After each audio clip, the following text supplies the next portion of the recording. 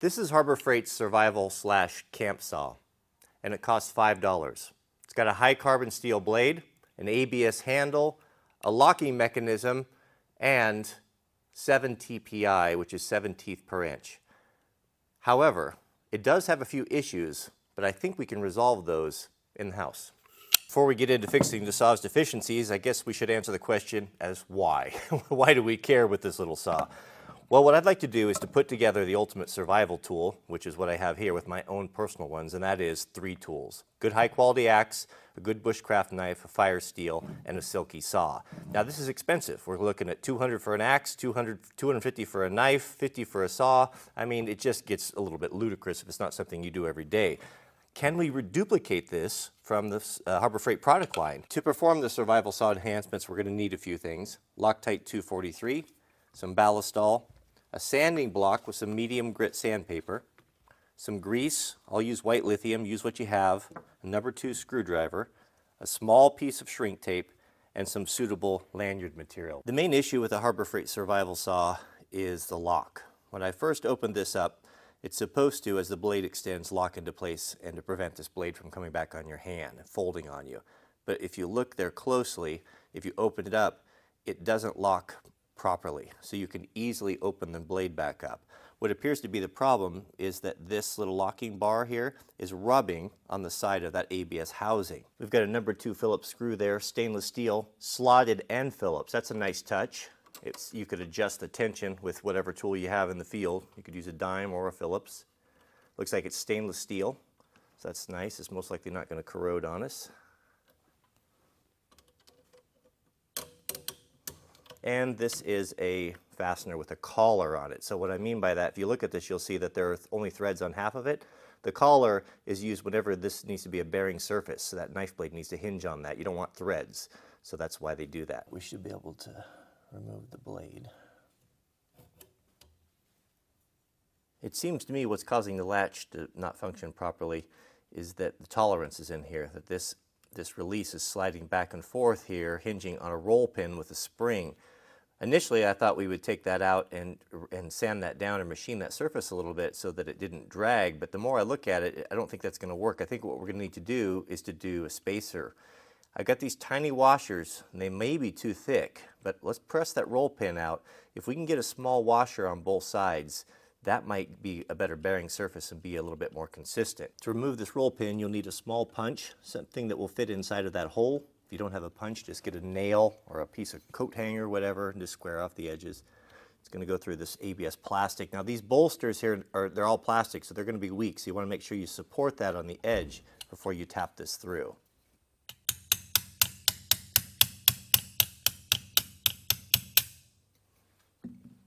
Leave your punch in there. Don't pull that out. There's hinges and springs in there. Here are the individual components. Pretty simple design.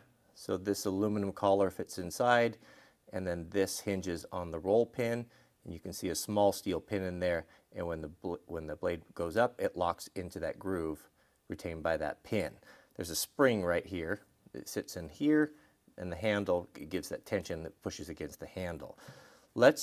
You see the casting marks in there, or the ridges? It's really rough. Let's smooth out both sides, machine it, and see if we can't add in a couple of small washers in there to have a little bit more precise movement. On the flattest surface that you have, like a countertop, and we're going to just take a little bit off of there. Just clean that up and smooth that up a little bit so that it's not going to drag on us. Do both sides.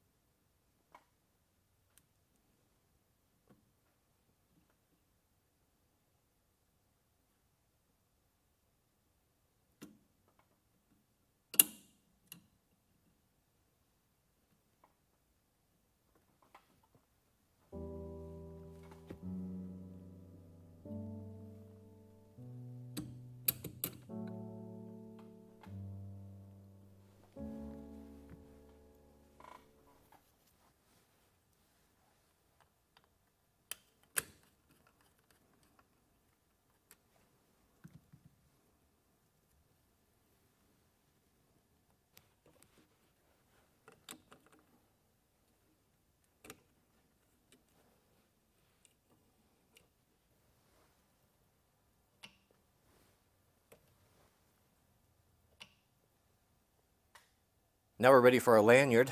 I was thinking initially I was going to do a green one, but those two colors clash pretty bad. All right, I've got some options here. If you want to get the lanyard kit, our friends over at Microbat, I'll put a link in the description for this, has put these together. Just look under the Wranglerstar kit. It gives you everything to do the military grade lanyards. All right, have you clicked the thumbs up yet? What do you think, black or tan? I'm not going to choose one, a color until you click that thumbs up. All right, and you know what you have to do if you want to test. All right, so what do you think, black or tan? Definitely the black. We'll go with that. So you can use any, I like the lanyards because when you put them, these knives carry really good in a cargo pocket if you wear Carhartts or such. And they're pretty nice for that. The lanyard helps giving you something, kind of gives you something to hang on to. And we're just going to do just something very simple here. We have a nice lanyard hole. I like these not too long, about so, like that. Maybe a little bit less, but you got to remember to leave room for the knot. Not too much. So this is really good industrial strength bungee cord here, right? All right, take your shrink tubing.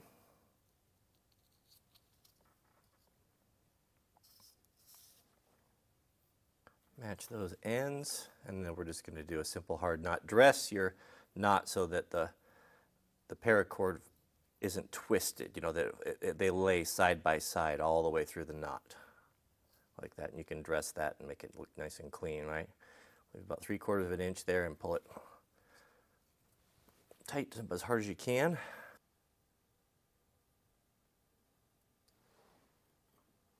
So far so good with our enhancements. Our blade comes out and locks in with an authoritative click. Much more positive. We have a good lanyard, so if we want to carry in our cargo pockets, we have that thing, or pull out of a pack. It's very nice. Now that's a pretty good match set right there with the Harbor Freight axe there. And where are we at now? I paid for this, I think it was $5.99, $12. So we're doing pretty good, right? I'd add those up, but I don't do math on camera. Now, we have to pair it with the perfect budget knife. What knife, and I want you guys to comment in there, give me recommendations. What knife do you think, in this price point, trying to keep it low, that would be a decent bushcraft knife that we could wrap these up and have a really good car bundle? And if you want to see this in a real world test out in the wilderness, and I actually will test it more than I did the last axe, I apologize for that, 50,000 thumbs up. Come on, you can do it. Give me 50,000 likes, and I will take this into the forest, and we will see, because everything's nice in the shop, but we don't know how it's going to perform and if it's even going to hold up with those plastic bolsters under hard work. So it's up to you if you want to see that. Thanks for watching. May God bless you and your families. Please keep us in your prayers, and we'll see you all on the next video.